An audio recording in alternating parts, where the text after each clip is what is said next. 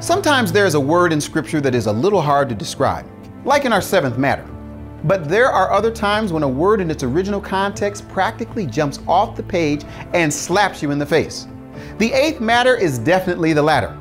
I would be hard-pressed to find any of you who are watching who have not had an experience with this matter. I can also guess that the majority of those experiences took place according to the biblical definition of the word we will be looking at in this eighth matter that still matters to God, and I am convinced still matters to you. My name is Keith Johnson of Biblical Foundations Academy International. Our mission is to inspire people around the world to build a biblical foundation for their faith. Welcome to Scripture Bytes.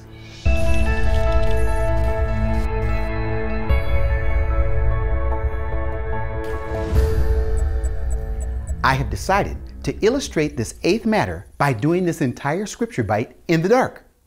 Just kidding. However, I am giving you a hint about what this Scripture Byte is about. CB, please upload our control verse for this eighth matter. It is Exodus chapter 20, verse 15 in the King James Version.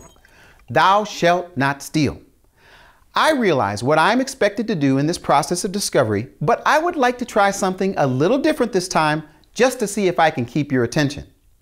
CB, please find a verse that has two different English words for steal, but make sure that those words are from the same root as the word in our control verse. We have not yet displayed the Hebrew root word behind the English word steal. CB, how long will you taunt me by stating the obvious? I wrote this program. Please find a verse of your choosing that has two different English words for the same Hebrew word found in our control verse. It's your program. Here you go. Thank you, CB. We only have two more Scripture Bytes after this one with this version of the Scripture Bytes interface. And the people gat them by stealth that day into the city, as people being ashamed steal away when they flee in battle. 2 Samuel chapter 19, verse 3, KJV. I can just about guarantee you that the King James translators use the word stealth and steal away for the same word, but in different verbal forms, as the word behind our Scripture Byte word steal in the control verse. CB, now you can display the control verse in the source scroll with vowels, please. Lo tignov. The words lo tignov mean you shall not steal. Now let's take another look at the 2 Samuel 19 verse CB displayed with the words stealth and steal away and see if I was right. Okay, those are all the words that you see. As you can see, the first and the eighth words look similar to our word tignov. Now bear with me as I explain why the English words are different. First things first, grammar alert.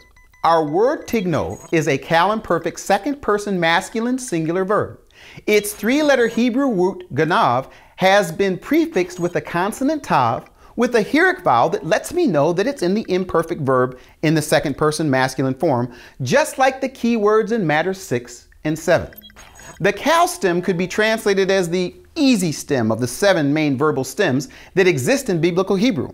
But the two words in the CB verse, 2 Samuel 19, are in what is called the hitpael stem, which is primarily a reflexive form meaning they hid themselves. Thus, the translators decided on gat them by stealth and also people steal away. Unfortunately, that is about as deep as we can go with this version of our SBI. But between you and me, check out the 3T mini-series for a more advanced version with more to come. I hope. Let's move on to the source word tignov to see what we can learn. It is used 59 times in the scroll source in 3 different forms. The number of different forms are 3: to steal, thief, and theft. Based on our earlier interaction with variant verb forms in which the root word for tignov is translated as steal, I am curious if the KJV translators did anything different with the exact same form that appears in our scroll source. CB, can you display the first 2 times the exact same verb form of the Hebrew word tignov is used in the scroll? And Laban said to Jacob, what hast thou done, that thou hast stolen away unawares to me, and carried away my daughters as captives taken with the sword? Genesis 31:26, KJV. Wherefore didst thou flee away secretly and steal away from me, and didst not tell me that I might have sent thee away with mirth and with songs, with tabret and with harp? Genesis 31 in the KJV. Well, isn't this convenient? The first two times our word is seen in this exact form is in two consecutive verses, but I just am not satisfied with only looking at one translation on this issue.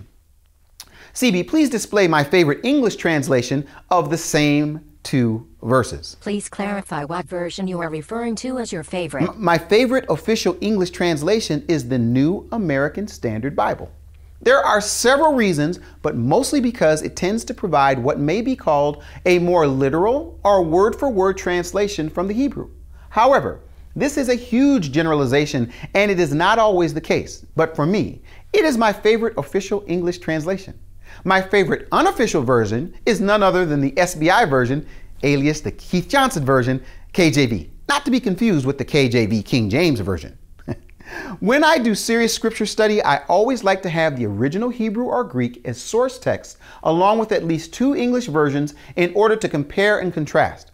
Now, can you display my favorite English translation of these two verses so we can move on? Then Laban said to Jacob, "What have you done by deceiving me and carrying away my daughters like captives of the sword?" Genesis 31 in ASB. "Why did you flee secretly and deceive me and did not tell me, so that I might have sent you away with joy and with songs and with timbrel and with lyre?" Genesis 31 in ASB. Folks, this is really interesting. The exact same word tignov, translated as steal in multiple English versions, is translated as steal away and stolen away in the King JV in the above two verses, but is translated as deceiving and deceive in the NASB. We may have hit a major snag on this one. Seriously, we need to dig a little deeper regarding the word tignov to see what it gives my favorite English translation the chutzpah to stray so far away from the expected translation of steal and end up with the word deceive. Well, I guess I should let you know that the NASB has used 46 different English words for the Hebrew root word ganav. A small sampling of those words includes actually, away, brought, carries, deceive, fact, kidnap, steal, and stealth, to name a few. Of course, what we want to know is the intended meaning of the word in its original language and context. This is where a lexicon like Brown Driver Briggs is helpful. CB, that was supposed to be a hint to open up the BDB. Ganav, it's a verb. In the cal is steal. Take for stealth, for good purpose, equals deceive of sudden sweeping off by storm. As we see, there can be some latitude of meaning when the word is in the cal stem. Steal, deceive, and take by stealth.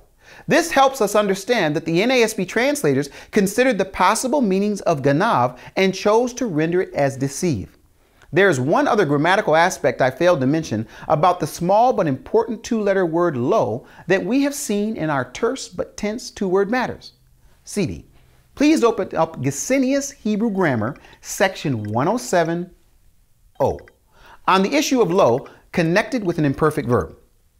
To express the definite expectation that something will not happen, the imperfect with lo represents an emphatic form of prohibition and corresponds to our thou shalt not do it with the strongest expectation of obedience.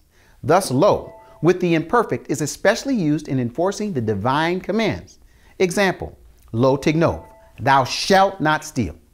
Earlier, we looked at the first two occurrences of tignov, the same form that appears in our control verse.